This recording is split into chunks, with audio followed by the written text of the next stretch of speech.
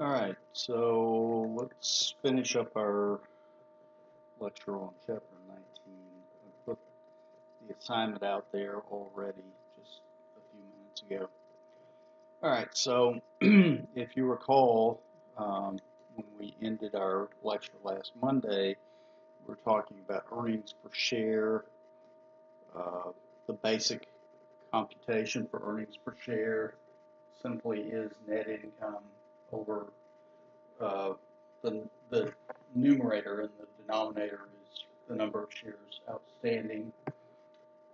The only catch is when you have shares that are sold um, or bought during the year, then you have to deal with that.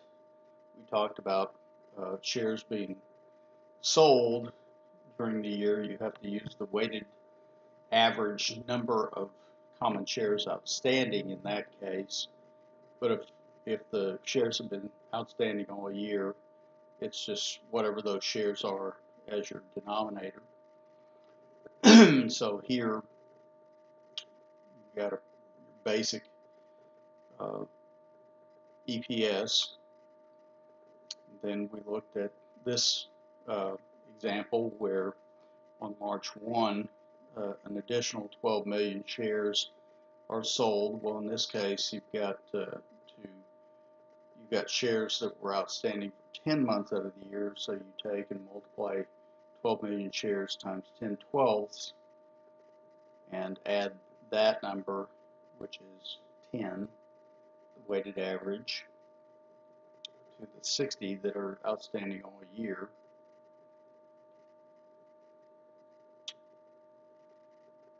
Now, stock dividends and stock splits. This is where we pick up the new stuff. And so this stock dividends and stock splits is where you have additional shares distributed to the existing shareholders.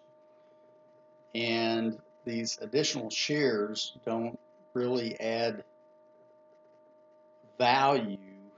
It's just creating more shares. So as I indicated last week, what you're doing is just you've got a large pizza, okay, and let's say before you had 8 pieces of pizza, and you turn around and cut the pizza again to have 16 pieces of pizza. It doesn't mean you have more pizza. It just means you've got more uh, slices, but it's the same amount of pizza as before. Well, the same goes here, and so it does, however, change how we calculate EPS.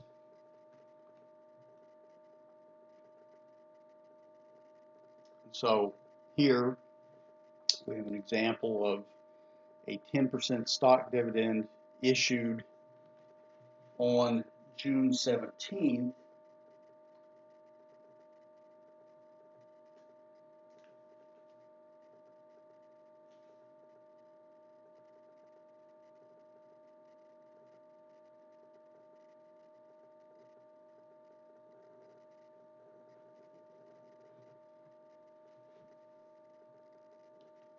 And so for this, what you're going to do is you're going to multiply the outstanding shares during the period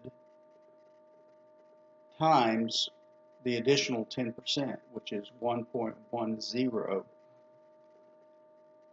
Okay, and notice it's as if this stock dividend occurred at the beginning of the year for both groups of stock here. We don't have any sort of weighted average for this stock dividend adjustment.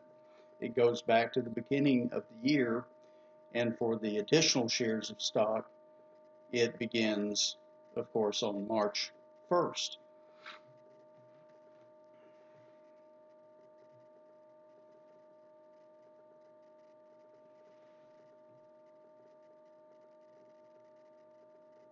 So here, you've increased the number of shares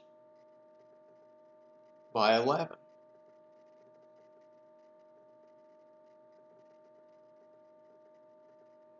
Now, what happens when you reacquire shares, whether you are retiring those shares or just bringing them back as treasury shares?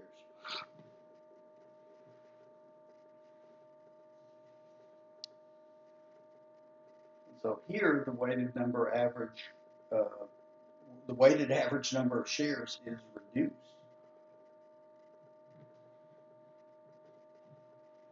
And as it says in the book, the number of reacquired shares is time weighted for the fraction of the year that they were not outstanding prior to being subtracted from the number of shares outstanding during the period.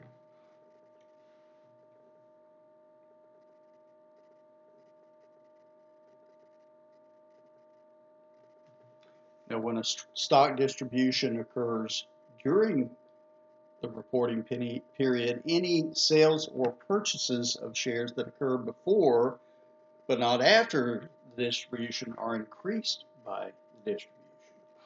So here we have an example. You've got, along with everything else we've been talking about, on October 1, 8 million shares were reacquired as treasury stock.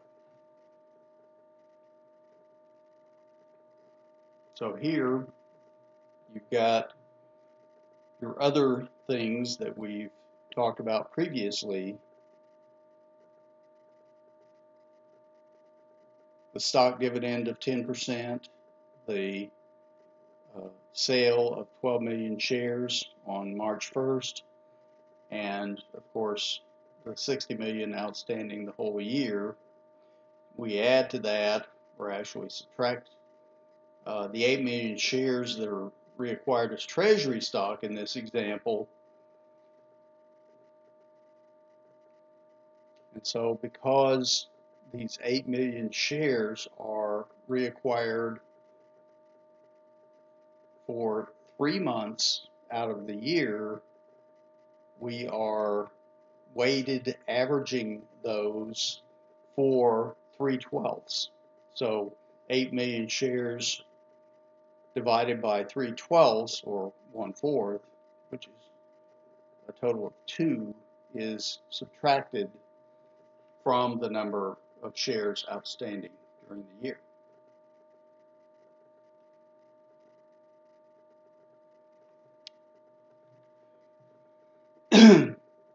Now, when looking at the numerator, when you have a senior class of shareholders, such as preferred shareholders, these shareholders are entitled to a specified allocation of earnings, such as preferred dividends.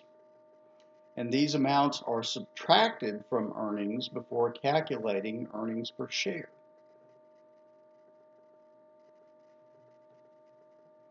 And so we subtract dividends on cumulative preferred stock, even if not declared in a particular period, because the presumption is that they're going to have to be paid eventually. And so here we have an example of that, along with everything else we've talked about previously. We've got preferred stock that's non-convertible, meaning it's not convertible to common stock.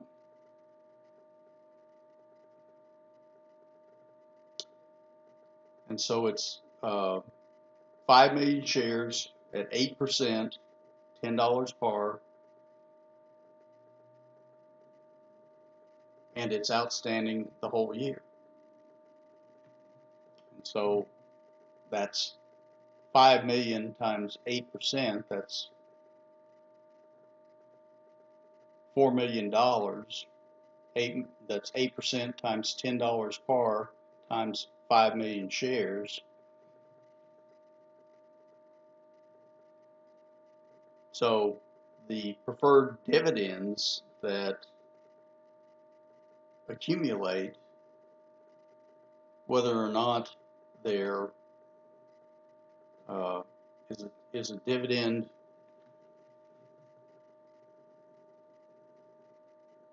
that is announced to be paid in a distribution by the board, it still has to be subtracted from basic EPS, the numerator, because again the assumption is it's got to be paid eventually. All right, so that's it for basic earnings per share.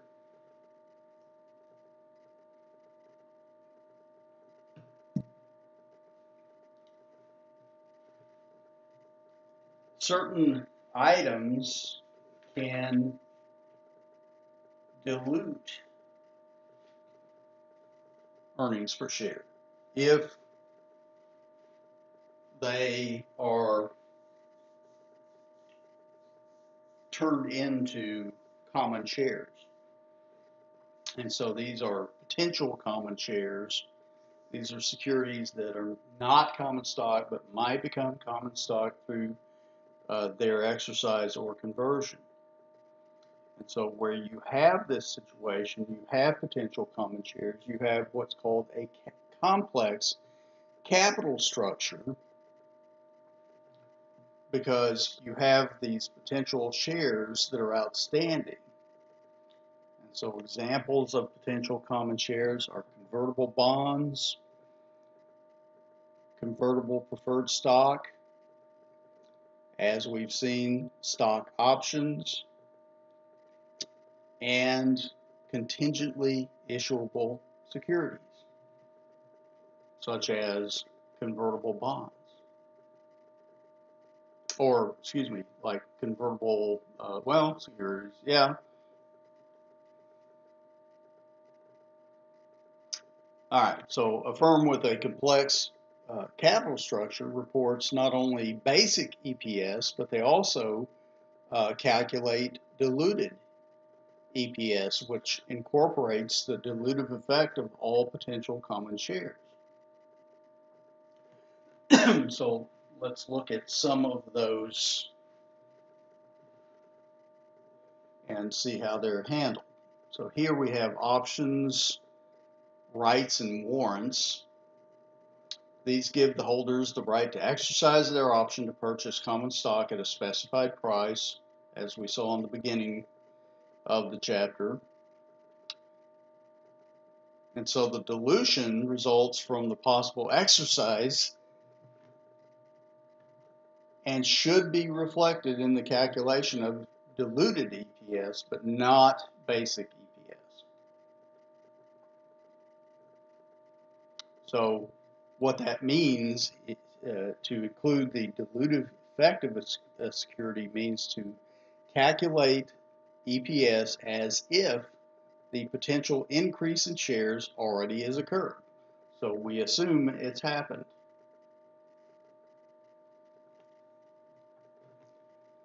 So the assumptions are that the options were exercised at the beginning of the reporting period or when the options were issued, if that's a later date. We also assume that cash proceeds from selling the new shares at the exercise price are used to buy back as many shares as possible at the share's average market price. And so the difference is what we consider, because the options that are assumed exercised are going to increase the number of shares, but the fact that we're taking those proceeds and buying back shares out in the market reduces that amount, as we will see. And so here's an example of that. We've got the same basic example, reporting net income of $154 million. Everything we've talked about up to now. with the 60 million common shares outstanding, 12 million new shares, 10% stock dividend, and the 8 million shares reacquired as treasury stock. And on top of that, we have the average market price of a common share at $25 per share. And we have preferred stock, non-convertible, at 5 million shares.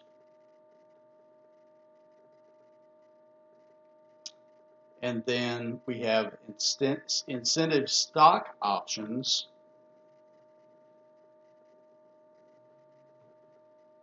granted in 2013 to executives that are exercisable after 2017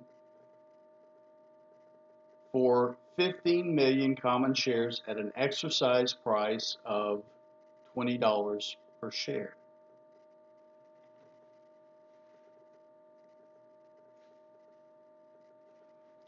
Okay, and so the assumption is that in 2018, since the stock options are now exercisable, the assumption is that they are exercised, so we have to add those 15 million common shares in our diluted EPS to our denominator, but we also assume that we're taking the 15 million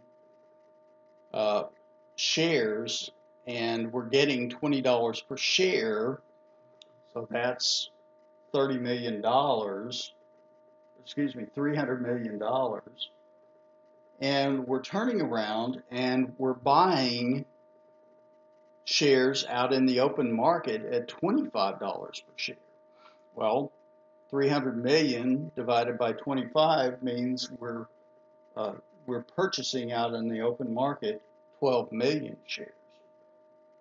And you can look at illustration 19-10 for the example here in the book. And so it's the difference between the 15 million we assume are issued and the 12 million we assume we're buying back in the open market. So we're adding the difference, which is 3, to the denominator in our calculation of diluted EPS.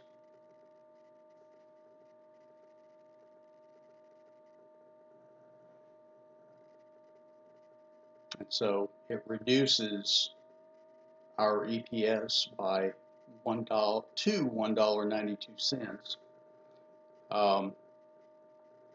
So it shows the dilutive effect of these assumed issued shares less the amount that we buy back in the open market.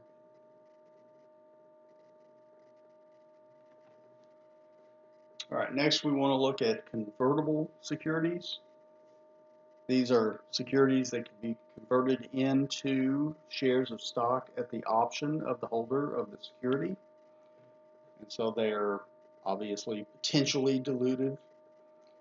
The potentially dilutive effect of convertible securities is reflected in the diluted EPS calculations by pretending they are converted, just like we saw with options, rights, and warrants.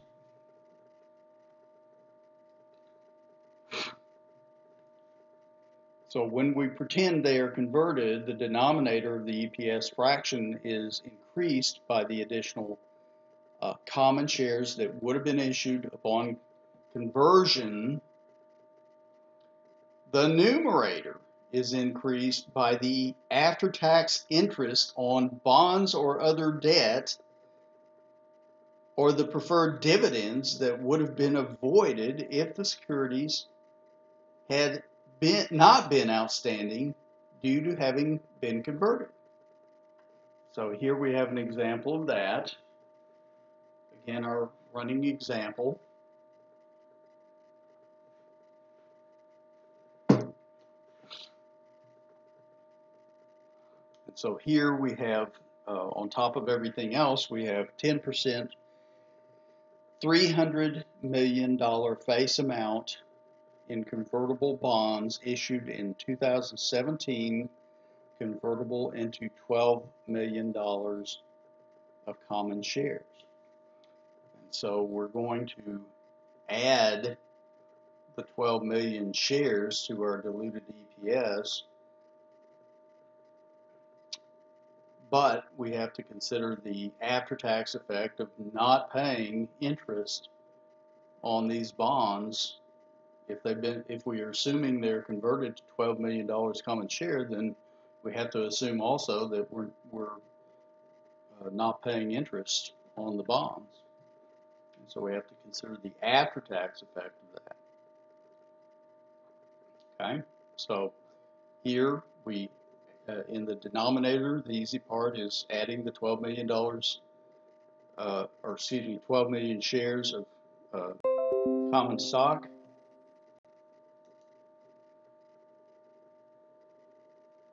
And then here's the more complicated matter, the fact that the interest we're paying is 30 million, which is 300 million times 10%, but the after-tax interest savings is only 18 million, because 12 million, which is 40% tax rate times the 30 million, is after-tax interest savings.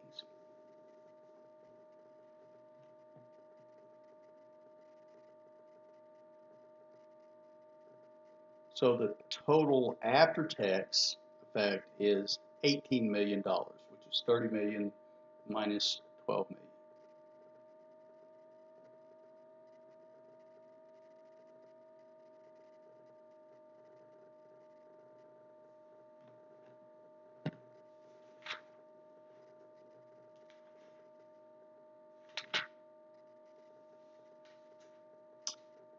For convertible preferred stock, same idea. EPS is calculated as if the conversion already had occurred. The effect of the EPS calculation is that shares are added to the denominator, but as you recall, we had a $4 million dividend that was subtracted from net income available to shareholders. In this case, you don't subtract them. If you're assuming that the shares are added to the denominator, that you're acting as if the conversion already occurred, then in that case, the corporation's not going to be obligated to pay a preferred dividend. So you don't subtract it.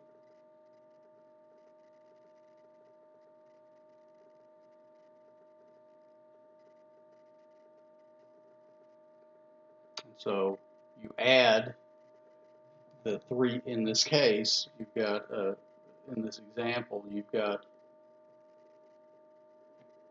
preferred stock convertible into 3 million common shares. And so you're going to add that to your denominator, but you're also going to not subtract the preferred dividends.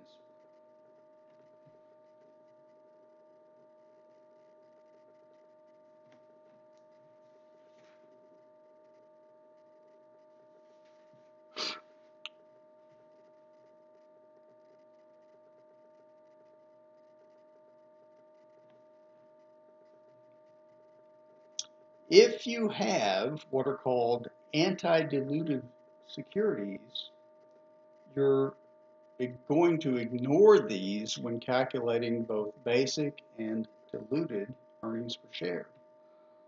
How do you know something's anti-dilutive? It's anti-dilutive if the conversion or exercise of the potential common shares would increase rather than decrease earnings per share.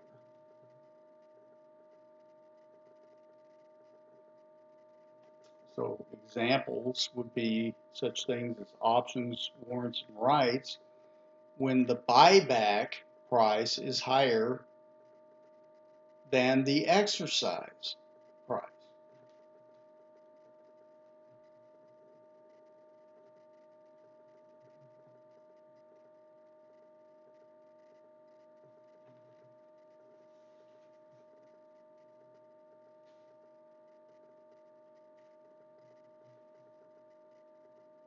Trying to think about this for a second.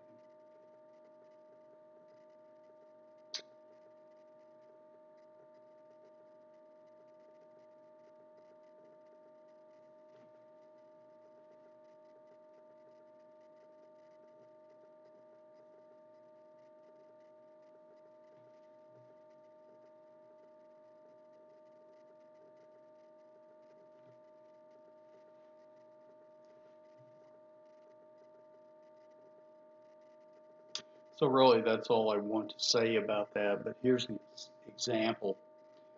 So you've got the same sort of situation going on, but here you've got stock warrants granted in 2017 exercisable for 4 million common shares at an exercise price of $32.50 per share. Well, in that case, if you recall, the average market price for common shares during 18 was $25 per share. And so the market price is below the exercise price. Think about that for a minute.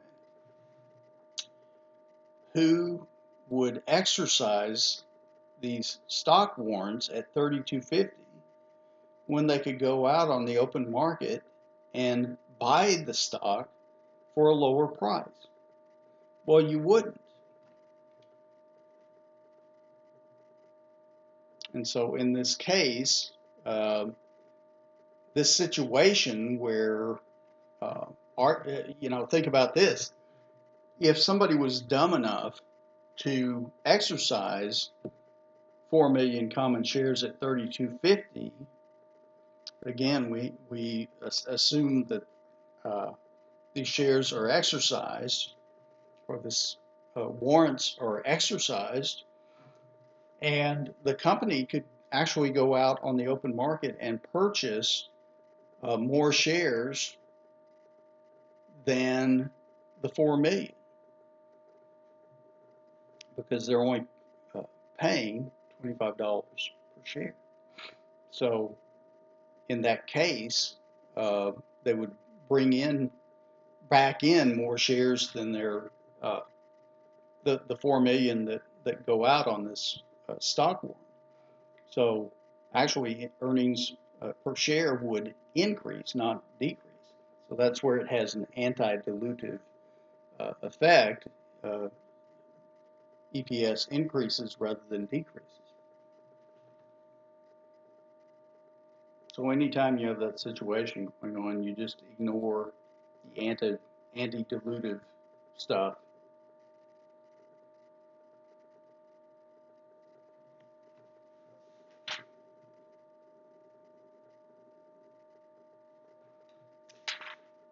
So really, that's about all I want to discuss in chapter 19. I will, like I said, I already put out an assignment and quiz for chapter 19. I will also have a lecture for chapter 20 next week about this time, and I'll also put out an assignment for chapter 20 next Monday about this time as well.